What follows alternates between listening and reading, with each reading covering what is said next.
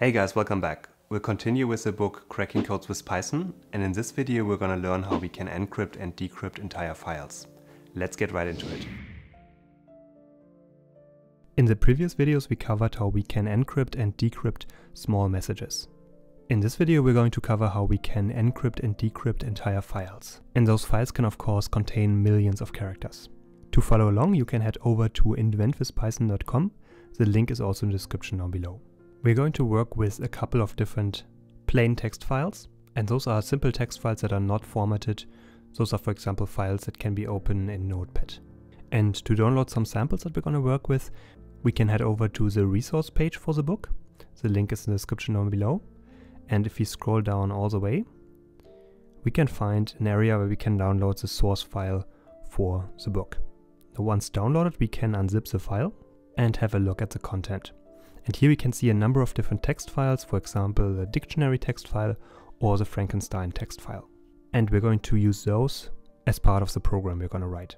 And in order to write a program that can open a file, encrypt or decrypt its content, and then create a new output file with an encrypted or decrypted message, we're going to open up idle and create a new file. Now we're going to save that file as Transposition Cipher.py, and then we can write our code. Now in our program we're going to start out by importing a couple of different modules.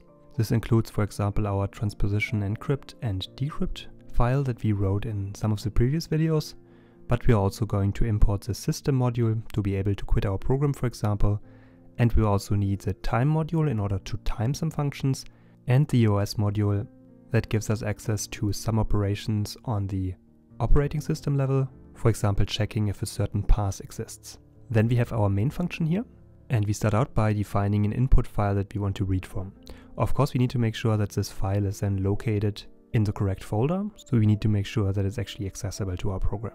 We then also specify an output file name. This is going to be the file that either contains the encrypted or decrypted content, and we're going to call it frankenstein.encrypted.txt. We also need to provide the key for our transposition cipher as before, and then we specify the mode, whether we want to encrypt or decrypt a message. Now, first of all, we're then going to check if the input file that we specify up here actually exists or not. And if it does not exist, if we cannot find it, then we're going to print out that the file does not exist. And we're going to use the exit function that is part of the sys module in order to terminate our program. Now, if the output file that we specified up here already exists, we want to ask the user if the user really wants to overwrite the existing file. So in this case, we're going to print a message that we are going to overwrite this file, and they can either confirm by pressing C, or they can quit the operation by pressing Q. And if the user presses any other key other than C to continue, then we're going to again exit our program. But if the output file does not yet exist, or if the user decides to overwrite that file, we're going to read in the message from the input file. And for that we're going to use the open function, and the open function always accepts an input file as an argument, and we're going to store that open file under the name file object, and then we can call the read function on that file object, and that allows us to read out the content of a text file and store its content in a variable. We then always need to make sure that we actually close our file, and then we are printing out if we are encrypting or decrypting the message. For that we're using this %s string, and then we are passing the value for my mode, which we specified up here, to it, and that's going to replace this part here, and we are just adding ing for encrypting or decrypting to it. After that we're going to measure how long the encryption or decryption takes. So for that we are going to use our time module that we imported, and as part of that there's a time function included. We are going to use that to save the start time to a variable, and then depending on whether we selected encrypt or decrypt for my mode, we're going to call our encrypt message or decrypt message function, which is part of our transposition encrypt or transposition decrypt module. And then to measure the total time, we're going to take the current time after performing that operation, and we're going to subtract the start time that we determined before we actually executed the encrypt or decrypt operation, and we're going to round it to 2 digits. And then we're going to print out how long this took in seconds. After that we of course need to store our either encrypted or decrypted message, and for that we are going to use the open function again, and we can pass a second argument to that to write to a file. So here we are specifying the output file name, and we are passing W as a second argument, and that ensures that we actually open that file in write mode and can make changes to it. We are then calling write on the output file object, and we pass a translated variable to it, which is the output we got by either encrypting or decrypting our message. And finally, again, we need to close our file. And then in the end, we are going to print out that we are done encrypting or decrypting our file, and we also specify how many characters were actually encrypted or decrypted. And we are also printing out the name of the output file in which the encrypted or decrypted message is contained. And of course, at the very end, we again need to add our if statement here. If name is equal to the main string, then we are going to execute our main function just to make sure that we can actually execute the main function and run our program. Now, in order to see our program in action, let's run our program. And for that, again, we need to make sure that our frankenstein.txt file is contained in the same folder as our program. And if that's the case, then we can go ahead and press run. And then we can see in this case here, we are starting to encrypt the message because this is a mode that we specified. And then we can see the encryption time. So here it just took 0.2 seconds. And we are then done encrypting frankenstein.txt. We can see we had 441,000 characters roughly. And the encrypted file is called frankenstein.encrypted.txt. And let's open up our original frankenstein.txt file. This is a text, and we can see it's quite long. So if we scroll down, we can see we have a lot of text in here, but everything is readable. But after running our program, we have a second file called frankenstein.encrypted.txt. And if you have a look at that, we can see it's not readable anymore because this is our encrypted file. Now that we see that our program works properly, let's have a closer look at the new functions. And the first one is the open function here that we use to open a file. So in our case, we pass the input file name as an argument to the open function in order to open the frankenstein.txt file. And the open function's first parameter is always the name of the file to open. So in this case here, we are using this variable, which corresponds to frankenstein.txt. And as we run this open function, we get back a file object that we can store in a variable. Here we are storing it in file object, and we can then use that variable to read from or write to the file. We could also optionally specify a path to a file. So rather than just passing the name of the text file, we could pass an entire path to it. And when we run the open function, we can open a file in read mode, which is the default mode. So this call here is equivalent to the following. So this is the same as if we passed a second argument to it with an R. So this would stand for read, and that's the default mode, so we don't even have to specify that. But we can provide some other additional arguments, one of which we can see down here. So if we want to open a file in order to write it, then we would pass W as a second argument.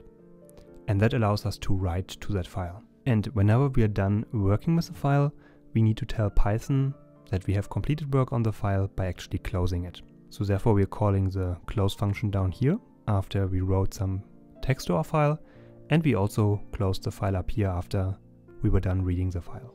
Now once we open the file, either in read mode or in write mode, we can then make some changes to it. So in case of opening a file in read mode, we can then use the read function, and the read function returns a string containing all the text in the file. On the other hand, we can also use the write function if we open a file in write mode, and that allows us to write some text. In our case, the translated, so the encrypted or decrypted text to that particular file. Before we actually ever open a file to read or write it, we are checking up here if a file exists. And this is necessary so we don't run into any errors when we try to open a file that actually does not exist. And for that, we are calling the exists function, which is part of the OS module, and we pass the input file name as an argument to it. And this function is either going to return true if that file exists, or false if that file does not exist at the specified location. So in this case, in the same folder that we're actually running our program from.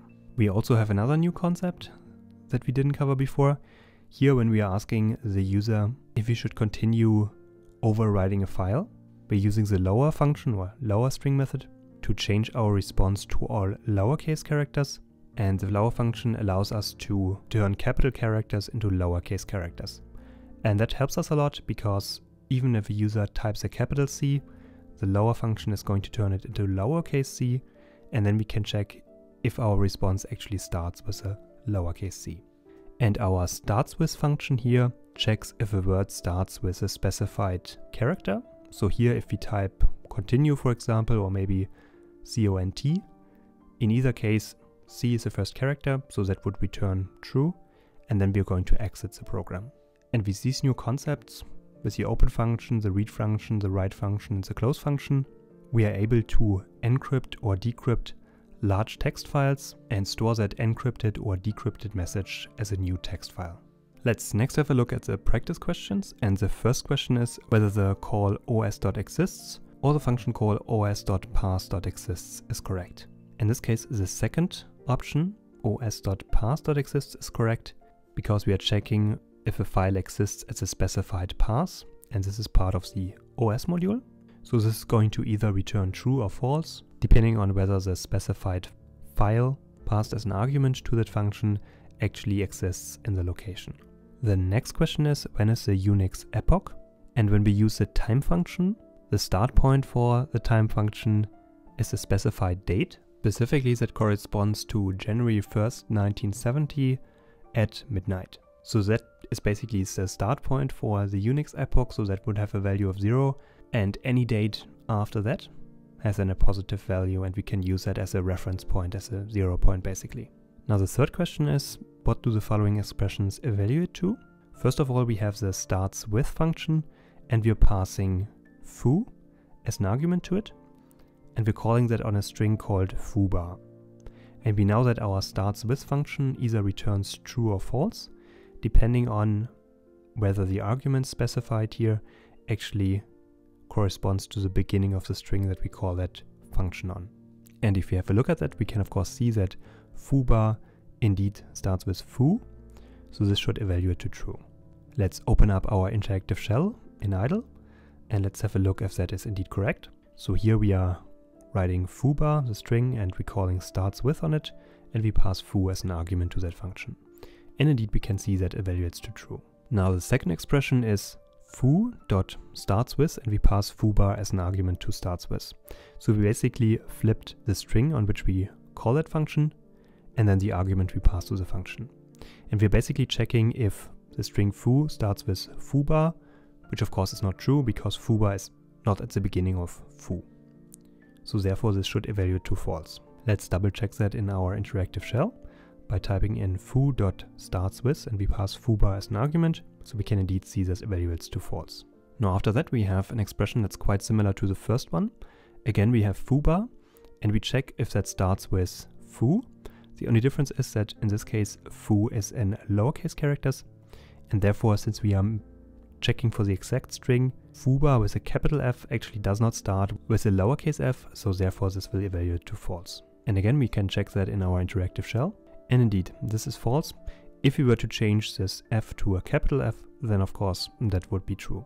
Now the next expression uses the endswith function, and here we are checking if the end of the string actually ends in a specified argument. So here we are checking whether bar ends with the string foobar, and we have the same problem as in the second case here. We are basically checking if the string here, bar, ends with foobar. Of course that's not correct. Foobar does end with bar, but not the other way around, so this will evaluate to false, which we can of course check in our interactive shell, and this is indeed false. But if we do the reverse, so if we check if foobar ends with bar, that will evaluate to true. So again we can add that in our interactive shell, and here this evaluates to true. And finally we are using the title function. So here we have a string, the quick brown fox jumped over the yellow lazy dog, and we call .title on it. And we saw before that we can use the lower and the upper function to turn a string into lowercase or uppercase.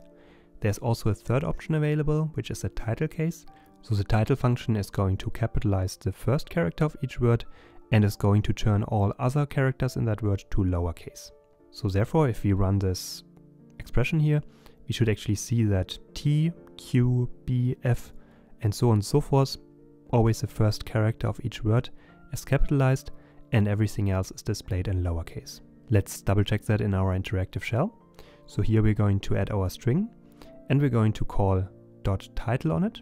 And here we can see that If you have a look at that, the first character of each word is capitalized and all the other characters are displayed in lowercase. We learned how we can encrypt and decrypt entire files using the transposition cipher. Unlike the Caesar cipher that we covered a couple of videos ago, the transposition cipher has too many possible keys to attack by brute force. But if you could write a program that understands English, we could examine the output of the decryption attempts and see which one works best to figure out what the key might be. We're going to do that in the next video. Feel free to subscribe to the channel to stay up to date, and see you guys in the next video.